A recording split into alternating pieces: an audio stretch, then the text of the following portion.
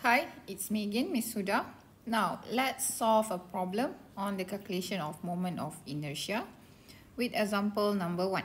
Determine the moment of inertia Ixx and Iyy of the area shown with respect to the centroidal x and y axis, which means that we're going to get the value of Ixx and Iyy dengan distance dia kepada centroid of x and y axis of the object. First, we have to calculate the centroid of the axis with any point of reference. Since in the question, it did not mention any point for you to refer, therefore, I put the point of reference here. Then we can get the value of Ax bar and Ay bar as per previous topic, and finally get the value of X bar and Y bar. The value that I get for X bar is 46 mm from X axis and 40 mm from Y axis. I'm going to mark the centroid of this section with the reference from the x-axis and y-axis here. The distance would be 46 mm from x-axis and 40 mm from y-axis.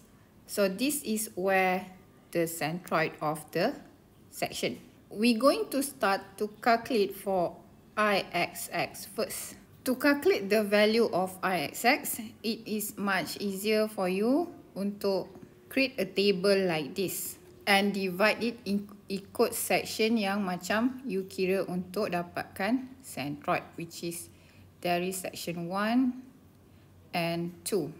The first area here is 1600. Just extract from the table where you calculate for the centroid. And for the section 2, it is 2400. Next, we're going to calculate for the Ixx for rectangle section. For rectangle section, we know that the formula will be BD cube divided with 12. Just take the breadth of the first section, which is 80 mm, times with the depth, which is 20 mm, power of 3 bahagi 12.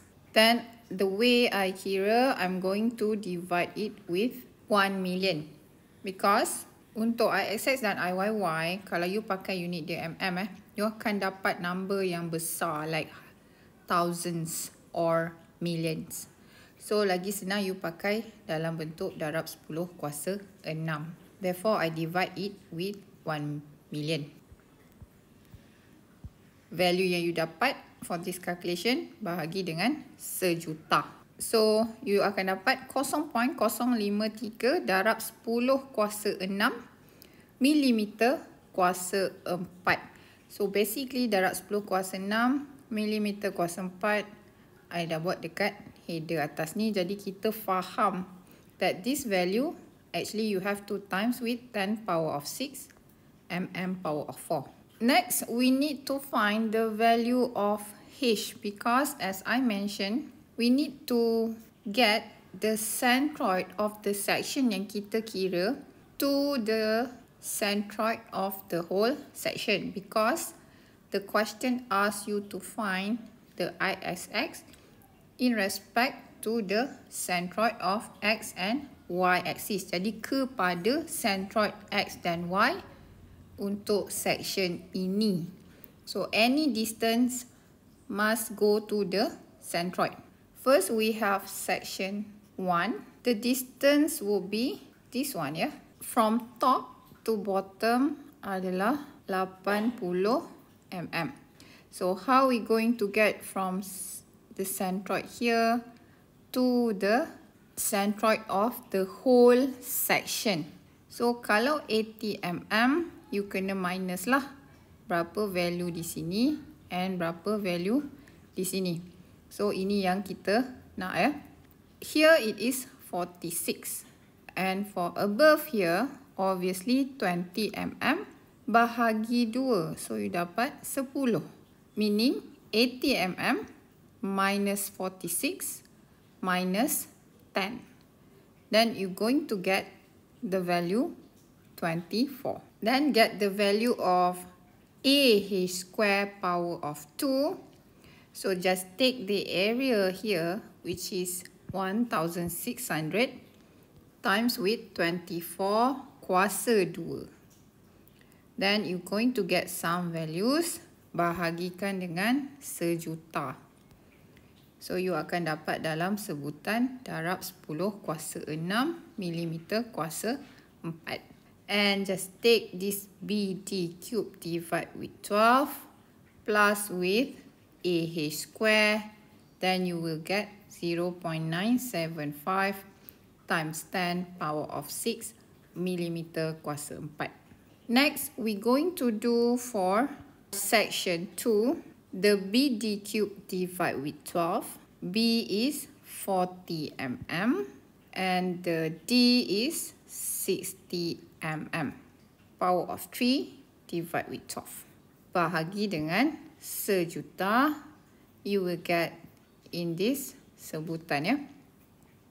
And how about H?